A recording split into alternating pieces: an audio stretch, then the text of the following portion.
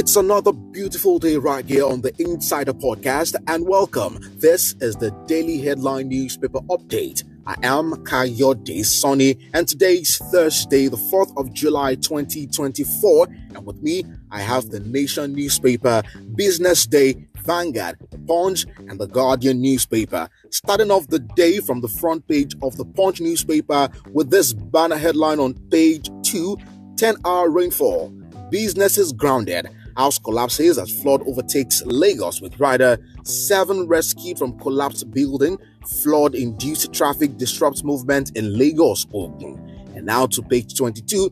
National Assembly scores federal government low on budget implementation. On page 21, $1.5 billion oil sector divestment deals completed, says federal government. On page 10, Customs intercept 1.6 billion naira military wares rifles from Turkey. On page 21, Labour, private sector protest as discos hike tariff again. Okay, on page 10, Southeast leaders step up moves to free Nnamdi Kanu. On page 5, father, son remanded for allegedly stealing 75 million naira from Lagos firm.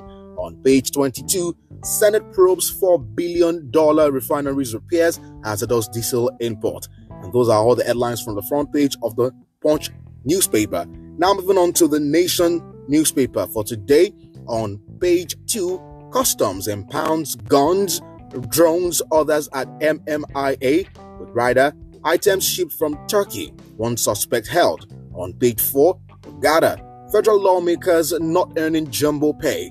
Band A, electricity consumers tariff now 209 naira 50 kobo per kilowatt, and that's on page 28. Now moving on to other newspapers, this one from the front page of the Guardian newspaper. On page 6, the banner headline, Circular Economy, worries as e-waste import rise, more Nigerians resort to used items.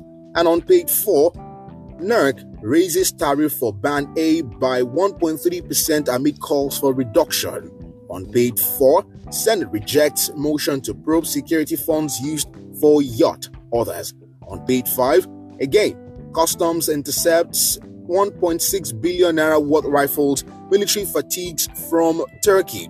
On page 5, rise in import FX rate spiked duty charges by 200,000 naira in 24 hours. On page 4, EFCC accuses public servants of diverting MDA's unspent allocations. And on page 29, I didn't discuss Kanu's release, Obasanjo says. And on page 8, on the Metro page, school pupils swept away, commuters stranded, properties submerged in Lagos, Ogun downpour. On page 6, minimum wage, NLC fumes at governors move to hijack negotiations.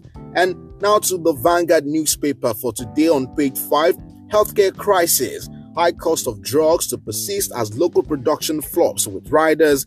Only 25% of drug consumed in Nigeria produced locally. 70% drug importation puts more pressure on forex and importation responsible for high cost of drugs. Pharmaceutical sector unique deserves special policies, says PMG man.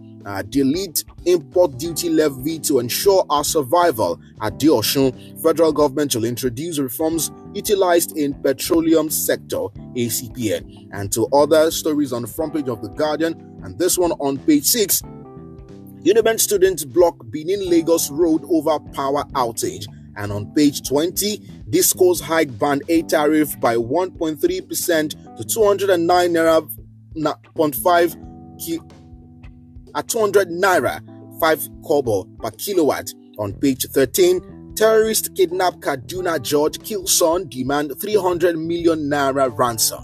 On page 29, lamentations, chaos as flood grounds Lagos. And to some other stories, on page 30, CBN warns banks against rejecting dirty mutilated naira notes. On page 37 of the sports page, Morocco 2025 draw. Super Eagles to no opponent today. And we've seen this one on page 10. Face off or your CP brokers. Peace between Shaun, Chief Imam. And lastly, on the front page of the Business Day newspaper, the banner headline, Nigeria slams 7.5% VAT on $57 billion crypto market proceeds. And on page 4, Discos further raise ban A electricity tariff, blame operating costs. On page 2, Afreximbank plans $25 billion share capital raise to trigger continent's growth. On page 2, federal government eyes $1 trillion economy with new financial inclusion framework. And lastly, on page 4, federal government approves Eni's divestment of Nigerian subsidiary to Oando. And those are all the headlines from the front page of the newspapers for today. It has been a pleasure having you joining today again. Please don't forget to send in your reaction or comments to the news stories below this box in the comment and answer section. Thank you for tuning in once again. I am Kayode Sonny. See you next time.